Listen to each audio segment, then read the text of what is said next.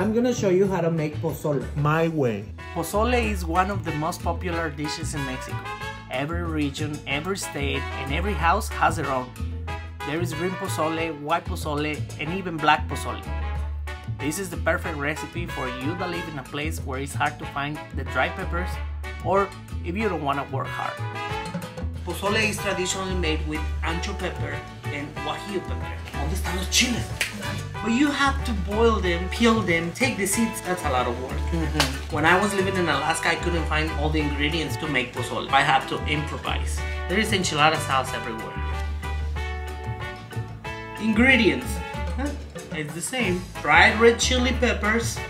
Kinda the same. Dry chili peppers. My friend didn't believe me. It was good. Delicious. And trust me, it came out really good. So good. Very close to the traditional, right? In a pot with hot water, I'm adding 3 pounds of pork.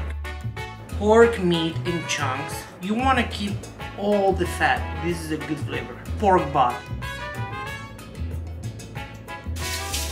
A whole head of garlic. Just cut the tip like that and add it to the pot. Let it cook for about 15 minutes. Season with salt. Tantita sal. Así no puedo. Just about. Right? Tantita sal. Pero cada quien. Cada quien, ¿verdad? No, a mí me gusta tantita sal. I like it with just a little bit. It's up to you. Tantita sal. You want to keep the broth clean and get rid of all the, ¿cómo se llama? Foam. Just keep cleaning. Lower the heat and add bay leaves. I have 4 in here. 1 teaspoon of dry oregano. Half teaspoon of pepper flakes. This is gonna give it a little bit of heat. Half teaspoon of cumin. 1 tablespoon of onion powder. 2 tablespoons of chicken powder. This is a 12-ounce can. Add all the enchilada sauce in there.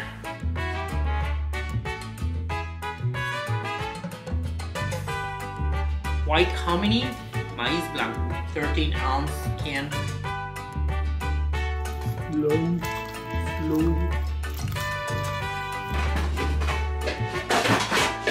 Cover in a medium heat. Let it cook for about 30 minutes. Pozole is ready.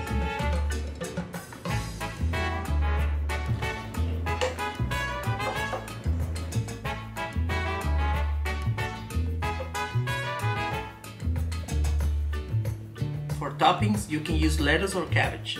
Lettuce on top, radish, and the final touch, a squeeze of lime. And then you can just eat it with tostadas or tortilla chips.